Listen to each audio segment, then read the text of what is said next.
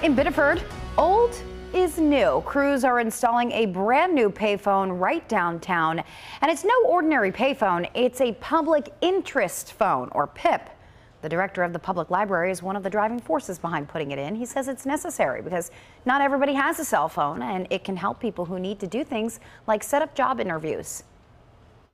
We thought about putting a payphone on our own property, but because we have opening and closing hours, this is much better because it's accessible all the time, and it's a state program and it's free calls.